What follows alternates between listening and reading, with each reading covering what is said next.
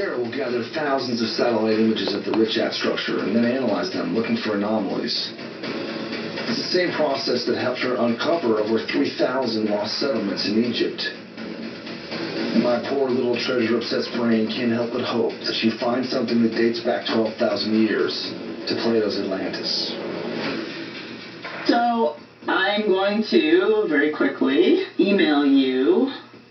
So initially when we started looking, we weren't really finding anything. We kept looking and looking and looking and nothing was popping out. There's no visible architecture of any kind anywhere. But then, once our eyes got adjusted to the landscape, then hundreds and hundreds of features started popping out, if not thousands.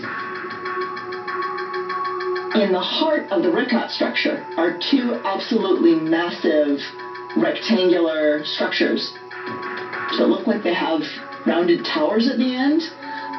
To me, that was one of the most exciting finds. These are pretty major. They're pretty wild, and they're definitely ancient. They're not anything more modern. Oh my gosh. Yeah, so we'll go to the westernmost one. We'll zoom in and zoom in and zoom in.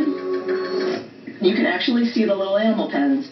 So this could have easily housed more than 100 camels or donkeys.